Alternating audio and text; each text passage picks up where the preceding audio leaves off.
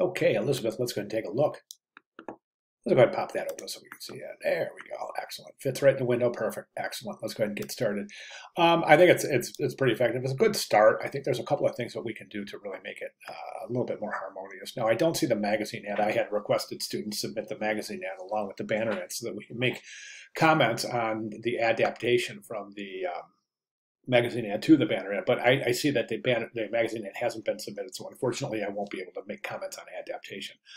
Let's go ahead and take a look at the actual structure. So you've got Mother's Day special. You've got your headline is animated, and it shouldn't be. The only thing that should be animated is the call to action. I also would not include this visit our website.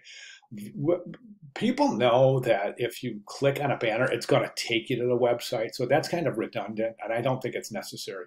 So what I'm going to recommend we do is this: let's take Mother's Day special, and then let's take deluxe package free children included. All right, increase that size a little bit, place it left alignment right here, and then add your animation just to that. Okay, then you're going to remove that.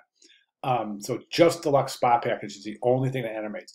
And when you animate it, don't let it disappear. So fade it in, let it stay in, and fade it out. Not all the way to disappear, just so it's just semi-transparent, and then fade it back in and repeat that. You don't want it to be not visible at any period of time, because depending on when the viewer looks at the ad, they might miss some information. Like right now, there's no information there. If the viewer looks at the ad at that point, they're going to miss pertinent information. So you don't ever want that type to be completely invisible. Okay, so again, in summary there, so you're just I would even reduce the size. I think Mother's Day special is a little too large. I would set this, we don't need emphasis on special. I think it adds too much visual weight right there. So let's just go ahead and reduce that from all caps to just a regular title case where the first letter is capitalized, like you have here. Just set that up identical. Mother's Day special, reduce the size a little bit, left align, deluxe spa package, animate that in slowly, and then fade out, fade in, and fade out.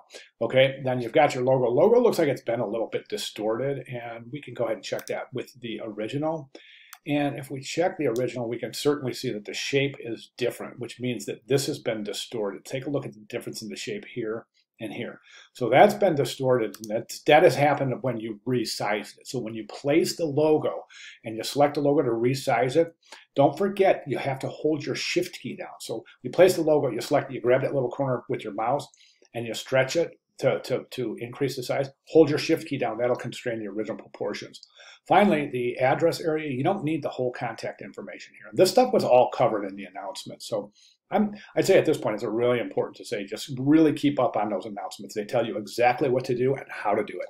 So you don't have to include the address, just the location. So even right up here, you could just say U.S. Virgin Islands or something, somewhere, maybe even right here, U.S. Virgin Islands.